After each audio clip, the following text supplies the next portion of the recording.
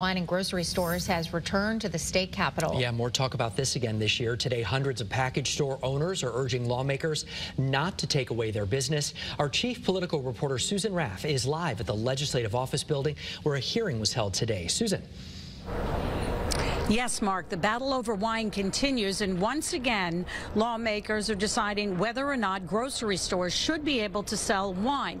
This issue has come up time and time again, and every single time, package stores, owners come out in huge numbers here at the state capitol, hundreds of them today, to voice their opposition. And they've been able to convince lawmakers every time this comes up that this is bad for them and it will hurt their business. What is new somewhat this year is that supporters of this are saying a new poll, a poll by UConn, shows more than 84% of Connecticut residents feel buying wine in a grocery store is not only convenient, but they want it.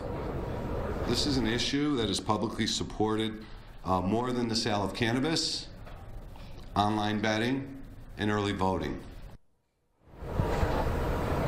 Now, the Connecticut Food Association, which represents supermarkets in our state, definitely supports this, and they feel that many states, 42 they say out of 50, but keep in mind it's only in some form because some of those states don't sell or allow liquor stores to sell actual hard liquor. They allow them to sell wine in grocery stores, so it's really apples and apples or apples and oranges. However, a lot of states do allow liquor stores or whatever, or wine to be sold in grocery stores, and that is something that people want here in Connecticut.